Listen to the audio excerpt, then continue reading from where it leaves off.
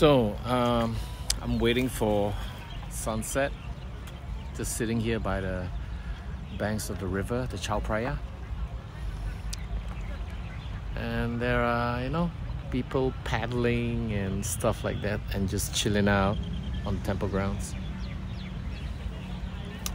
So, earlier a friend asked, so how are you coming along with this minimalistic lifestyle, right? And my reply was fantastic. And I was thinking about it, right? So there are a few things that is way different compared to previously. So the first is because all the stuff that I brought with me, that I have with me, are the things that I actually need, right? So what that means is that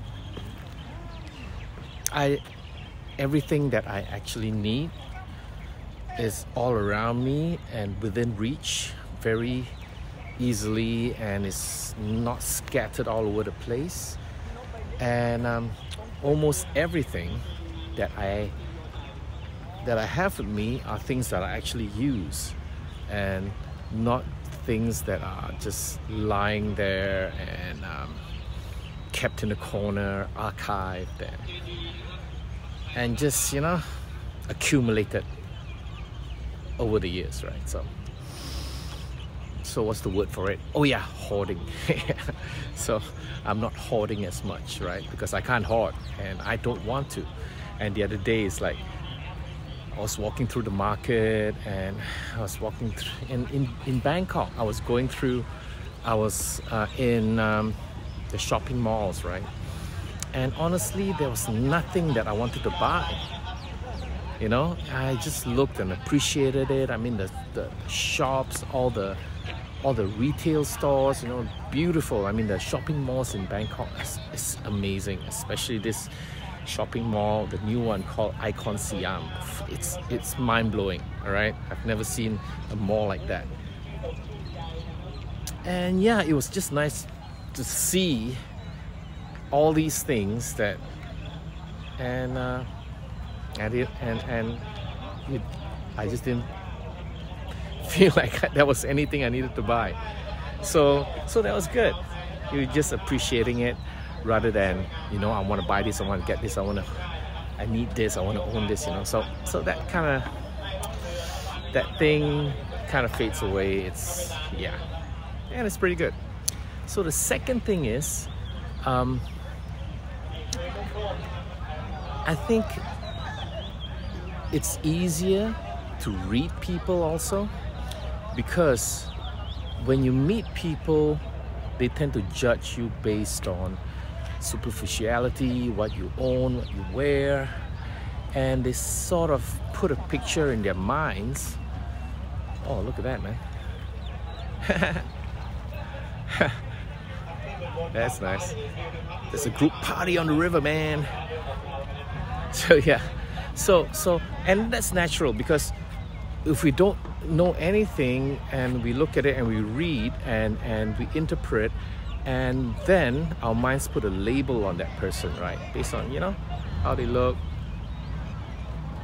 their clothes, their watch.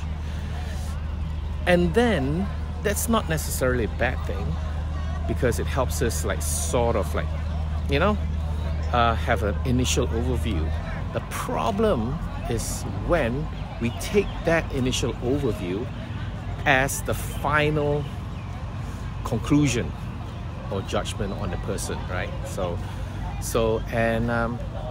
I think that's lazy, yeah, and you don't really try to understand, talk to them, or just get to know others. But immediately in your mind, it's like, yeah, they're like that, they're like this, they must like this, they must like that, they must not like this, and blah, blah, blah, blah, blah, blah, right? That's so lazy. And honestly, it's good, because if when I meet people like that, I don't really want to spend time with them. So anyways, the third thing is that when you're not rushing for something, when you're saying like, okay, I don't have to be back for dinner by 7, I don't have an appointment at 8, I don't have brunch at 11 a.m.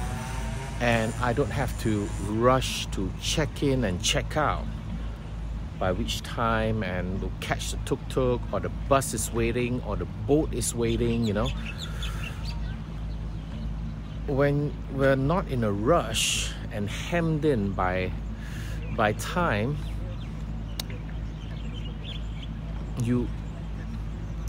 I'm talking about myself.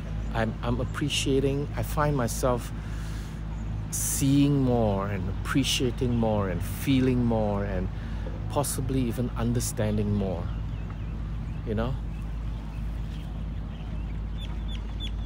And yeah, just like right now, man, I'm just standing by the river. If I want food, I can get food, but there's nothing pushing me to another timeline or another deadline. So yeah, so I'm just chilling and looking at the temples. Yeah, while the sun sets. Okay, enough of that. Laters.